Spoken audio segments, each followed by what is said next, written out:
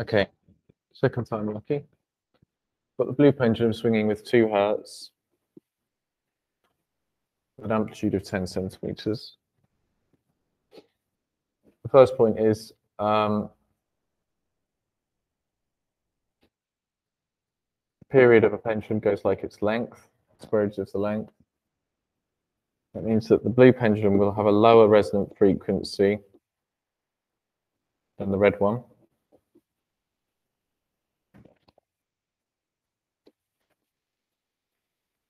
And we're so looking at the red pendulum here, looking at the relationship between amplitude and driving frequency. That would be the resonant frequency of the red pendulum, but we said it's got a higher resonant frequency than the blue pendulum. So we're driving it at around 2 hertz somewhere here. So it is going to be more than 10,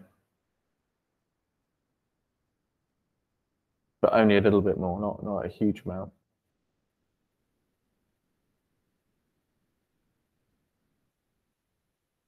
And the swinging frequency will be just the same as the driving frequency, which is 2 hertz.